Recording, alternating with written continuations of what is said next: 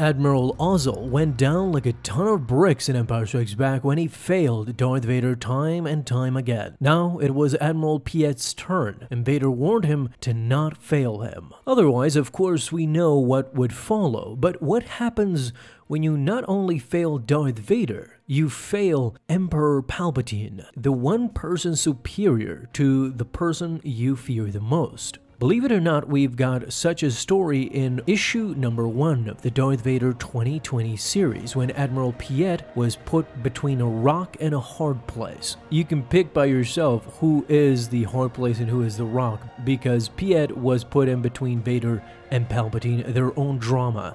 In fact, issue number 1 started that drama right from the beginning. The 2020 series started off right after Empire Strikes Back, when Darth Vader faced his son Luke Skywalker in an attempt to make him understand how powerful Skywalkers are. If they could join together, they could kill Emperor Palpatine and rule the galaxy and as father and son. However, things did not pan out for Darth Vader. We know what happened next. Luke ran away from Darth Vader, and now he is on a quest. Vader is determined to get to his son before Emperor Palpatine.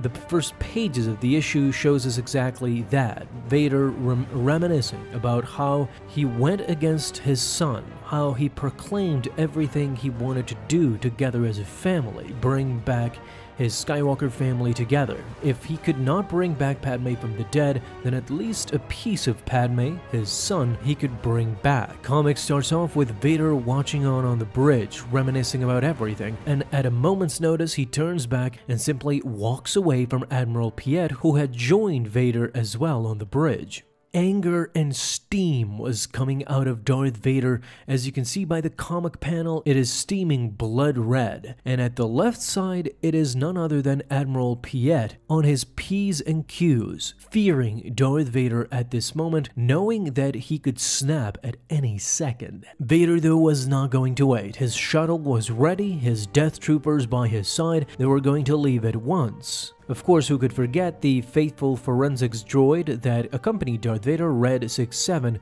who was trained in data retrieval. It was this droid who would help Vader along the way to find not only Padme's grave but what lays inside, decoding everything until Vader would get what he wanted. Just before Vader could leave, however, there was a communication. Mas Amida, the Grand Vizier of Emperor Palpatine, was now contacting Admiral Piett asking if the Millennium Falcon had escaped. Piett told him that that is correct, but the Emperor requested an audience with Lord Vader immediately, and he ordered Piett to tell Vader to make contact with the Emperor right away. Stuttering, Admiral Piett just asked for a moment. Through his comlink, he told Lord Vader that this is Admiral Piett and that they had received a message from, but before he could finish, another Imperial told the Admiral that that is Lord Vader's shuttle already in space. Admiral Piett now desperately made a final attempt.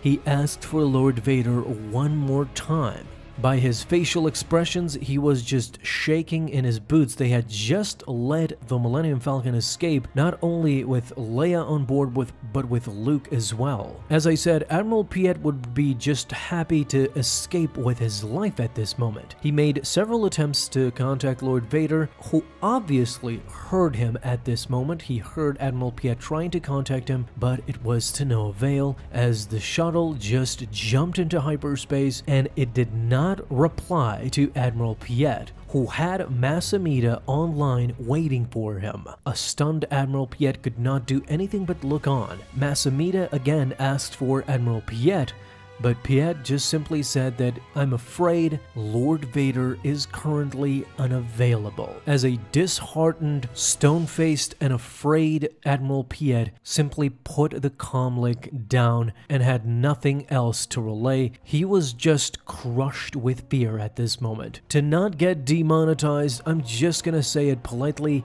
he pooped a brick, because he knew that Emperor Palpatine was waiting for a response, for a positive response. Now Admiral Piett, not only has he failed Darth Vader in capturing the Millennium Falcon, but he has failed the Emperor of the Galaxy by not being able to reach Darth Vader and connect him with the Grand Vizier and Emperor Palpatine. But it seemed that Palpatine was just amused that Vader was not available. "Is he now?" said Emperor Palpatine, and started laughing to himself, basically knowing full well what Vader was up to. On his left side was Mas Amedda watching on as the hologram of Admiral Piett still appeared before both of them, and as you can see, not only by the pictures is Admiral Piett completely deathly afraid at this moment, but he has no other comment to relay to Emperor Palpatine. He is just wishing that the Emperor could dismiss him without killing him instantly.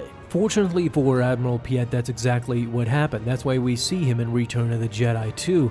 Otherwise, he would have been killed at this moment if Emperor Palpatine didn't have somewhat of a sense of humor and a pragmatist of sorts. He knows exactly why he couldn't contact Darth Vader, why Admiral Piett failed at this moment, because Vader did not want to talk to anybody, especially Palpatine. We all know what happened with the several issues that are coming. Vader went on to his own adventures, not involving Palpatine, and in the end, Palpatine even accused Vader of treason, since he went behind the back of Palpatine and collaborated with Sabé as well, a known rebel in the galaxy. So yeah, all in all, I suppose that Admiral Piett was lucky at this moment because he was in a lose-lose position. Not in a million years did he think he could win this because Vader and Palpatine were feuding at that moment, and Piett learned it the hard way.